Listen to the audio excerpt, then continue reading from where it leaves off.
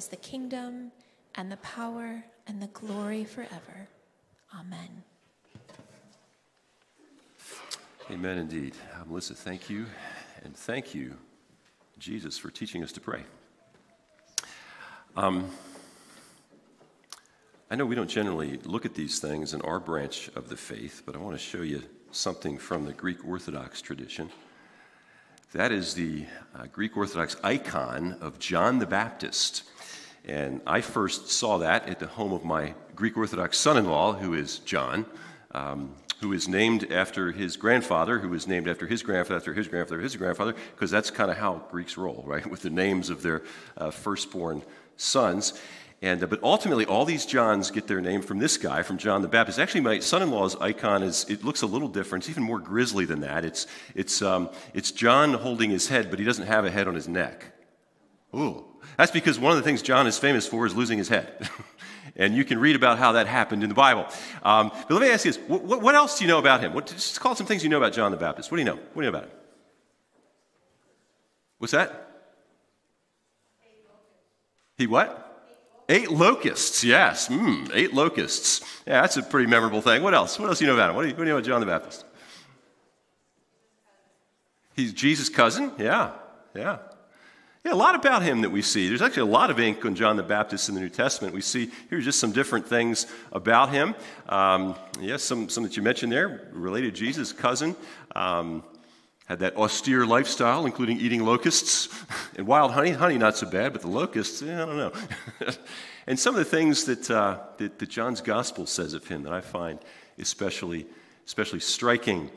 And also, by the way, we know because he did most of his ministry in the Judea area, which is south in Israel, that he was a Southern Baptist. Right? He was a Southern Baptist. We know that. Yes, he was. Okay, moving right along. John's whole ministry, though, what he was all about was preparing the way for people to encounter Jesus, right? And that's really important. In fact, that's the most important thing that any church can be about, that through everything else that we're doing, we're trying to help people encounter Jesus. I mean, yeah, we want you to go to the Super Bowl party and have a good time and play dodgeball and all that stuff. We want you to have a good time when you're here in worship. We really want you to learn the Bible. But in and through all this stuff that we're about as a church, that the most important thing is we're trying to facilitate encounters between people and Jesus. And why would that be? Well, that's because we really do believe, like John, that Jesus is the one through whom God has come to rule as king. That Jesus is the one who models, who teaches, who embodies what it means to live in a realm where God is king, where his ways really do rule. And probably one of those well-known things that John said when he called people to recognize Jesus or kind of prepare the way for people to encounter him is he said this. He said, repent, for the kingdom of heaven is near. Now, when you hear that word repent, my guess is you probably think of, okay, repentance is turning from sin, right? Right, you're right, it is. Repentance involves turning from sin, but it's a lot more than that, too. It involves a whole lot more than that. Greek word is metanoia, which was the theme of a conference some of us actually went to last week. And what it actually involves, it involves a wholesale change. It's not just turning from sin, but it's a change in how we think, how we feel, how we look at God, how we look at life in this world. And my guess is that if you've been a follower of Jesus for a while, that it probably doesn't feel like a big change to you. But think about it. If what you're really going to be doing is embracing Jesus as your king and seeking to live by his ways, that means a whole lot of things that don't come naturally, at least not at first, right? It means looking at God, not just some vague theoretical concept or as the one who got the whole universe started at the beginning way back when. It means looking at who God is through the lens of this particular person, Jesus. It means things like forgiving people who hurt you. It means things like being kind to people who aren't kind back, It means really believing that you are incredibly loved and valued, not because of your strengths, not because of your achievements, but because of what God in this person of Jesus has done for you.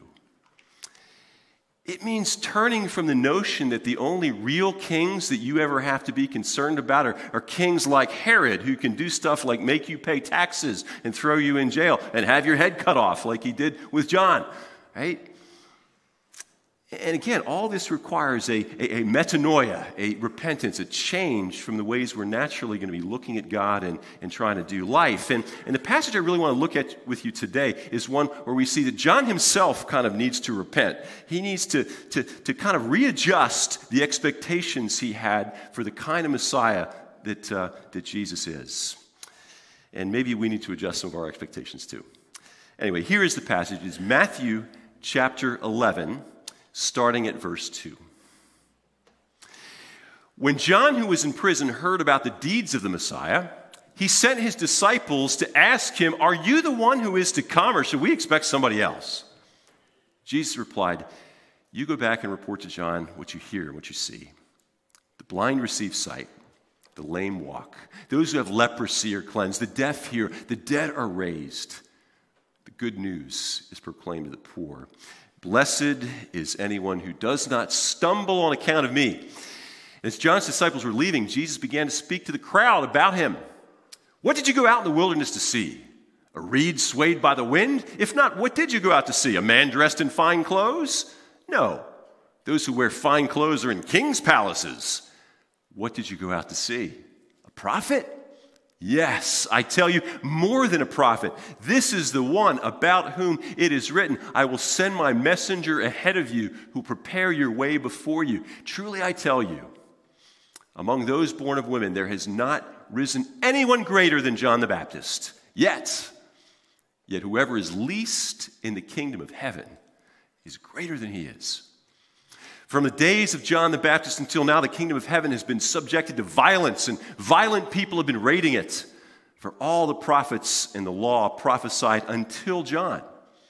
If you're willing to accept it, he is the Elijah who was to come. Whoever has ears, let him hear." Well, John is presented to us that passage in Matthew, and Matthew is the gospel that's by far the most Jewish.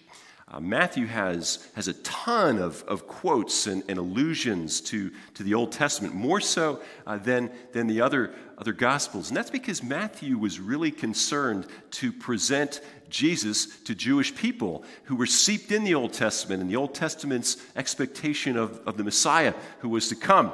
And John is a Jew. He's from a priestly family. He's the one who is uniquely called to be pointing people to the Messiah. And when he first saw Jesus, he knew he was the one. Look at what he first says about Jesus, and then what he says to him. He says, "I baptize you with water for repentance, but after me comes one more powerful than I, not worthy to carry his sandals. He'll baptize you with the Holy Spirit and fire." And then to Jesus, he says, "I need to be baptized by you, and you come to me." And then right after this, he does baptize Jesus, and he gets to see the Holy Spirit lighting on Jesus like a dove. He hears the voice from heaven saying, "You're my son," you know? And then we have this wonderful, incredible statement that he makes in John's gospel. Not John the Baptist, but John the gospel writer, quoting John the Baptist, who says, "Look," he's pointing to Jesus, "look, the Lamb of God who takes away the sins of the world." So John here, he's declaring, and again, remind, this is before the cross, before the resurrection, before he's seen Jesus doing any miracles. He's looking at Jesus and he's saying, not only is this the Messiah King that we're expecting, this is the Son of God. This is the Lamb of God, the sacrifice of God for the sins of the world. Wow. I mean, there's anybody on the planet at this time who gets it about who Jesus is and what Jesus is about. It's John, right? And yet the passage that we just read from Matthew's gospel, he's not so sure anymore. He's got doubts. He wonders if maybe he'd gotten it wrong about Jesus. Maybe you've been there at some point. Maybe that's where some of you are right now.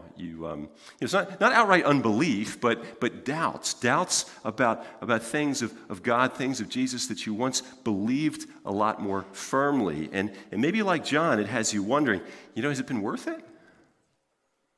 Is it worth it to be a Christian? Is it worth it to try to follow Jesus? Where do these kind of doubts come from?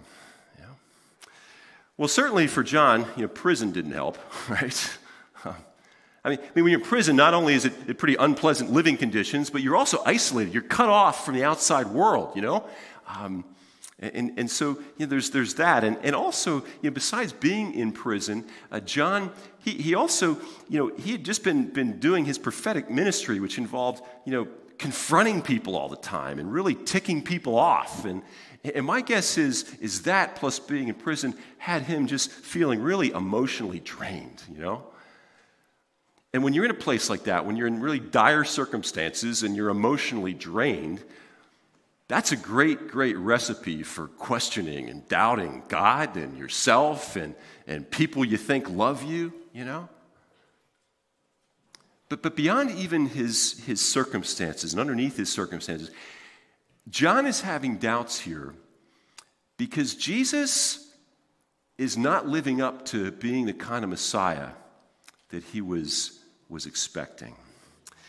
John had been prophesying a Messiah who was going to judge. He was going to bring judgment. And the Old Testament said that's what the Messiah was going to do, what he was going to be about. And John looks at Jesus. He says, well, sure, Jesus is doing a lot of really neat things. He seems to be empowered by the Holy Spirit, but where's the judgment? Especially, where's the judgment on people like Herod? Herod, who himself thought he was the king of the Jews, but who was this morally despicable guy, and who right at the time has John in his prison, I mean, come on, Jesus, if you're the Messiah, you're supposed to be the one who's supposed to, make everything right and bring about justice and, punish evil and deliver your people. Well, how about starting by zapping Herod and setting John free, right? But that's not what's happening. It's not what's happening, and so John is wondering, was I wrong? Maybe I got it wrong about this guy. Why was I pinning all my hopes, all of Israel's hopes, on him, on Jesus? There's a story about a rabbi in New York City who had a Christian friend visiting with him in his apartment, and the Christian said to him, he said, "Rabbi, Jesus is the Messiah that your scriptures point to."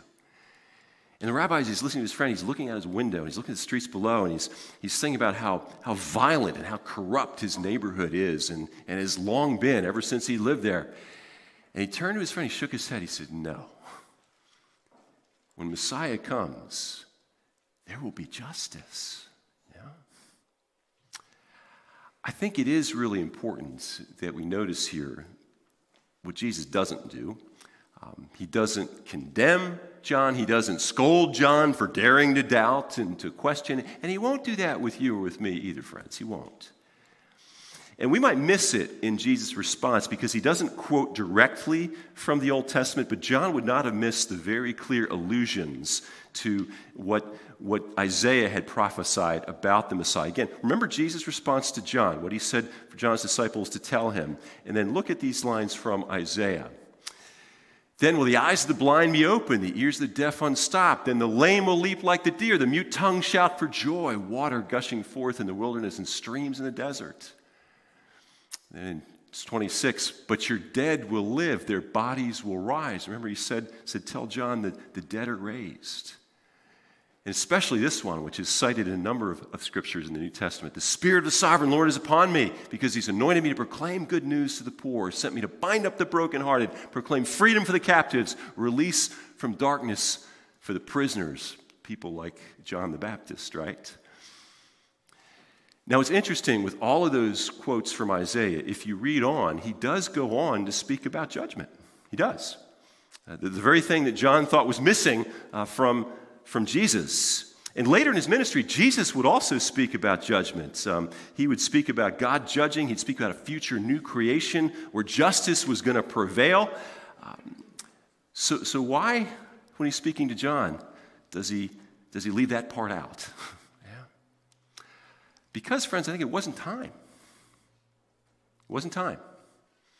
For Jesus then, and I would submit for the most part for us today as well, the time is a time to be teaching, to be proclaiming the good news that God's kingdom is here, that Jesus is the king. It's a time to be, as Jesus was about, healing sick, proclaiming good news and caring for poor people, right?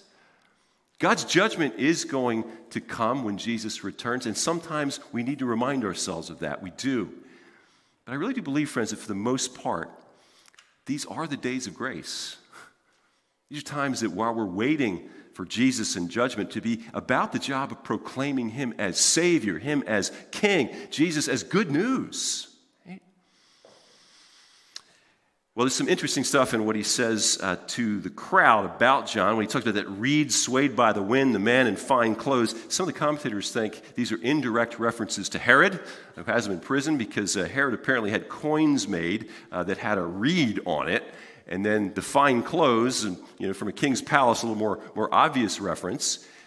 And so Jesus' point would be something like this: hey, when you went out to see John, were you looking for somebody like that? You're looking for one of those no good leaders like you know all too well? No, you weren't looking for that, were you? You were looking for somebody with real godly authority, not the authority that came from Rome or from some privileged position, but authority from God, And that's what John was about. Right? He was a prophet. He was more than a prophet. He was the prophet who would claim and announce that the Messiah had arrived. And then you have this wonderful takeaway statement about John's greatness and also the greatness that's available to people like us. Right? Truly I tell you, among those born of women, there's arisen none greater than John the Baptist.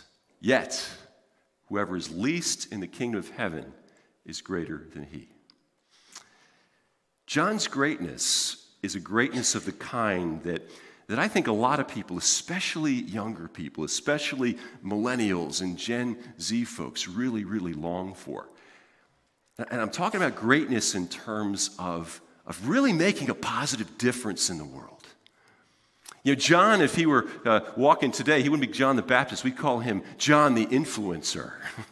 Even if he didn't have a social media platform, he'd be John the Influencer. Because, what did John do? He was bold. He was calling people to change their lives and change their lives because Jesus is coming. He's going to change the world, and we can all be part of this revolution of his, And again, I think a lot of people, especially younger people, that's what they long for, is to be used to make a difference, And that's a wonderful aspiration. It really is.